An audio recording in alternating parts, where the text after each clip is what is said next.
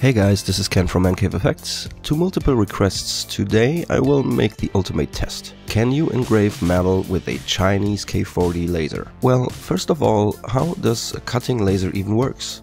Well, there are three categories of lasers to be used for cutting and engraving. CO2 or gas lasers, fiber lasers, and jack or crystal lasers. Going into them all and to their principles will take much space for now, so today we are only talking about gas lasers, such as the K40 is.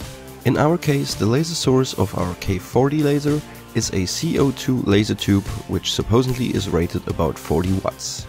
CO2 lasers are also industrially used to cut materials such as plastic, wood, steel and other metals. But sure, with other power ratings, there we are talking about thousands of watts in some cases. But when the basic principle is the same, so is the K40 laser do anything to metal then? Let's first talk about with what method our laser functions. The K40 laser is based on the principle of vaporization cutting.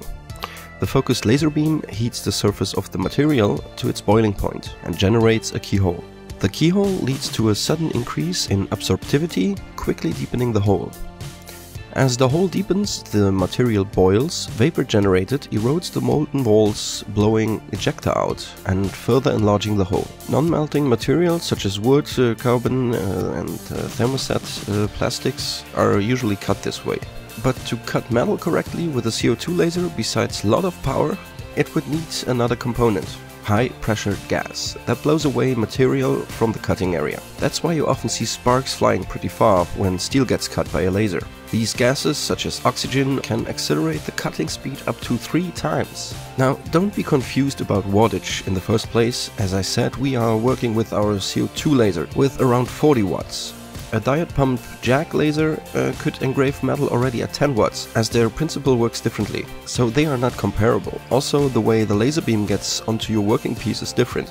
A cheap jack laser, for example, simply carries the whole laser source on its sled, while a CO2 laser tube is huge, so it normally sits in the back of the machine and gets deflected by using mirrors into the cutting head.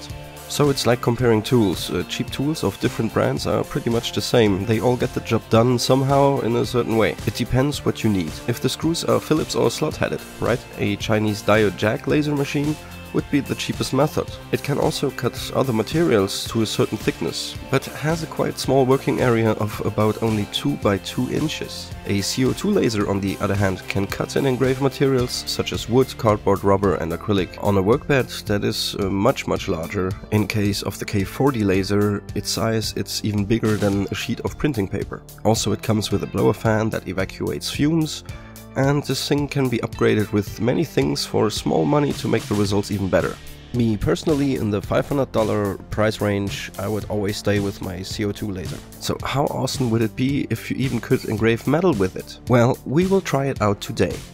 Beforehand, I can tell you already, yes, there are actual ways to engrave metal with a K40 by adding some additional processes. But as for the extra work, I would not recommend doing this for like 100 business cards or something. It's more a process for an individual item, as it takes some extra time.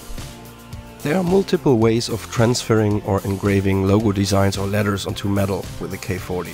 There are pre-made plastic-coated metal plates made for laser engraving that work nicely and are permanent. Ideal for making signs. The disadvantage is that you won't be able to cut them to size with your laser, so you need to order them to the right dimensions or you have to cut them down manually. Then there are laser marking sprays, a substance that sprays onto your metal piece and combines with the metal under high heat. After engraving with the laser, you simply wash off the excess paint under running water and you have a nice engraving or permanent print on your working piece. But those sprays are pretty expensive though. Around 60 to 70 bucks per can. So apparently there are homebrew recipes that all uses some kind of dry lubricant spray as a main ingredient that contains molybdenum disulfate. Maybe I will cover this in a future video. Just leave me a comment below if you're interested. A very simple way of getting a proper metal transfer of a design is to mask off the metal sheet with some masking tape Then engrave your design, peel off the cutouts with an X-Acto knife and simply give it a coat with some spray paint. Important is to wait until the paint is completely dried up. Then after carefully removing the masking tape, you will have a nearly perfect reproduction on your final piece. The disadvantage is that it is spray paint, so it's not engraved and it won't be permanently depending on the use. While I made pretty good experience with this method, even it is not suited for outdoor use. The advantage on the other side though is that it works on nearly any surface and you can choose from hundreds of colors. Then there is etching. That can be made by using acids or using electrolysis. While acids need a lot of precautions and safety gear besides of getting concentrated acids in the first place, electrolysis is a quite simple and a less dangerous way to permanently etch metal, as long as you do this on a good ventilated place. And that's what I want to try out today. Now let's start off with a general test here. I have 5 different metals. I've got a sheet of brass, copper, aluminum, aluminium foil, and a bar of carbon steel. I want to test if I can get any trace of engravement at all with my K40 laser. So first I need to wash and polish the sheets down to get rid of any residue, dirt and oils by using a fine sand paste and soap. You sure could use steel wool and soap as well.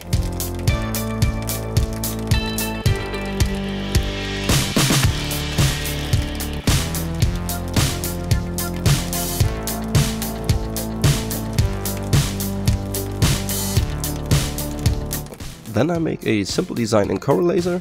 In this case I just use my channel logo that is black filled all the way to have a maximum of laser penetration on the metal. Also I turned down the engraving speed by around 50% and powered my laser up to a maximum. Then I give every metal a single pass.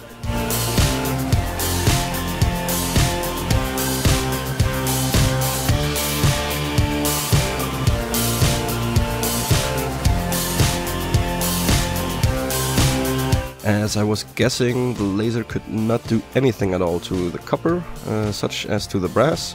High reflective metals are even harder to cut or penetrate. Another reason you need high power lasers is the conductivity of the metal. Metal deflects heat. We use metal heat shields for cooling electronic components to evacuate heat. The same thing happens when the hot laser beam hits the surface of the metal. The heat just spreads out right away. No penetration on the aluminum sheet neither.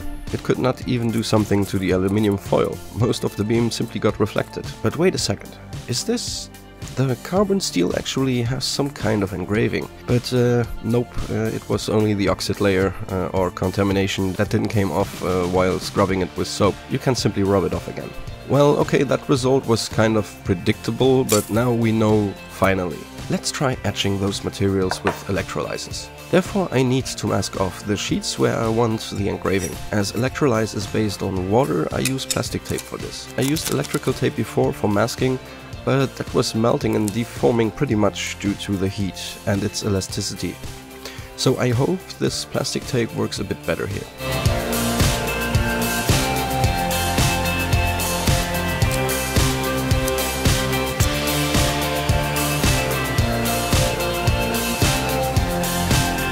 Okay, after engraving all of the parts, I removed the inner cutouts by using an X-Acto knife. This works well with the steel, but I am just about to bump in the exact same problem I was just talking about. The steel is thick and has a lot of more mass than the thin copper and brass sheet, so they heat up much quicker. So quick that they actually have deformed the plastic tape, as you can see on these pictures here. This is not going to work.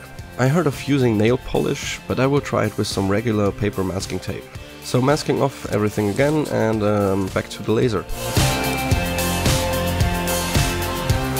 Now this looks much better. The cuts are crisp and clean. Let's start electrolyzing.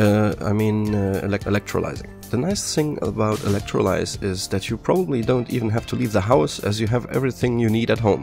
And here's what you need. Some regular salt, any kind of vinegar, 2 9-volt batteries, or ideally a bench power supply. A car battery charger works as well, 2 little alligator clips with some cable on it, a small glass or container, and some Q-tips. Take a good amount of salt and some vinegar. It should be a pretty rich mixture. Mix everything together until the salt is dissolved.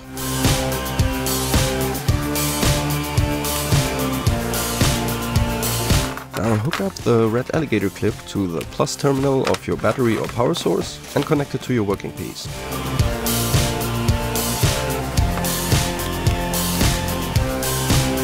Dip one of the Q-tips into the salt and vinegar solution and then clip on the white alligator clip that connects to the negative terminal. Now start to spackle over the exposed metal surface. Take your time of doing this. I'll take about 5 minutes per plate. As soon as I touch the surface, it starts sizzling, and after 3 to 4 seconds you can see some bubbles and fumes forming. Electrolysis is the interchange of atoms and ions by removal or additions of electrons from the external power circuit, such as our battery for example. In our case, when the carbonate ions of the salt and water mixture touches the metal surface, what also is the anode in this case, at least one of two things is possible. Either the iron or metal absorbs the electrons from the carbonate ions and forms iron carbonate, or the hydroxide ion of the dissolved water molecules release electrons. In this case, iron hydroxide is formed. Iron hydroxide immediately breaks down into iron oxide and water. The iron oxide is this reddish stuff that forms on the tip of your Q-tip. As we are using regular kitchen salt, there is chlorine gas forming, what is highly toxic, so don't breathe the fumes and do this at a good ventilated spot. Now I wash every plate under running water, unwrapping them. Then I rub off the remaining glue with some rubbing alcohol, and well, it worked somehow, but the masking tape is not working at all, so as I already thought. Look at the carbon steel that I had masked with the plastic tape. It had etched perfectly, nice and crisp contours, and you can even feel the engravement when you scratch with your fingernail over it. As a conclusion, I think the right way to go here is to use a thick steel plate as an underlay when working with thin materials, to disperse the heat evenly and quick to avoid the plastic film from deforming too much.